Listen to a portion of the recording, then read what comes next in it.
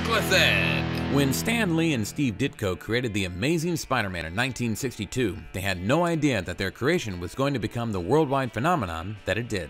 The original story, where Peter Parker was bitten by a radioactive spider, gave the small, spindly high school student superhuman strength, agility that defies comprehension, and a sixth sense that acts like a defense mechanism, much like the tiny vibrations felt on a spider's web. These fantastic abilities gave the young and brilliant scientist the idea that if he had the powers of a spider, then he needed to have the webs to go with it. So here are the top 10 things you didn't know about Spider-Man's webbing.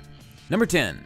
The tensile strength of Spider-Man's webbing has been estimated to be around 120 pounds per square millimeter. This makes it strong enough to hold the Blob, Iron Man, and even the Incredible Hulk for a short period of time. Number 9.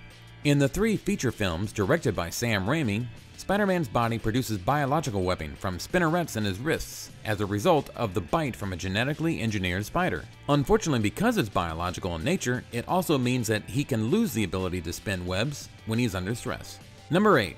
Aside from being able to shoot normal webbing, he also has the ability to shoot variations such as ice webbing, acid webbing, taser webbing, impact webbing, magnetic webbing, lead-lined webbing, flame webbing, sonic disruptors, expanding web foam, micro-coiled Z-metal, and quick-drying web cement.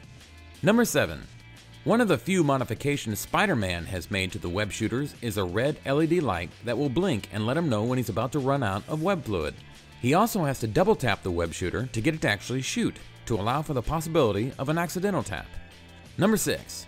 Spider-Man's webbing starts out in a liquid form, lasts for about 1 hour after he shoots it, then turns into a powdered form. Number 5. Although Spider-Woman's underarm webbing helped her to fly, Spidey's underarm webbing was just for looks. It has no abilities whatsoever. Number 4. Spider-Man's web shooters utilize specially created web cartridges that fit into place on his wrists. He carries each cartridge on his utility belt, which can hold over 30 cartridges at a time.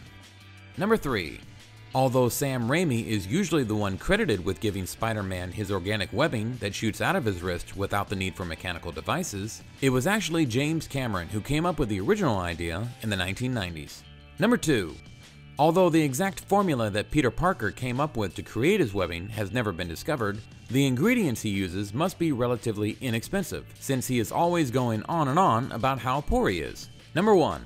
His webbing has been known to create small structures, such as parachutes, statues, baseball bats, full-size operational gliders, trampolines, rafts, gloves, nets, watertight domes for underwater breathing, bandages, slings, bulletproof shields, plugs, patches, and even hammocks.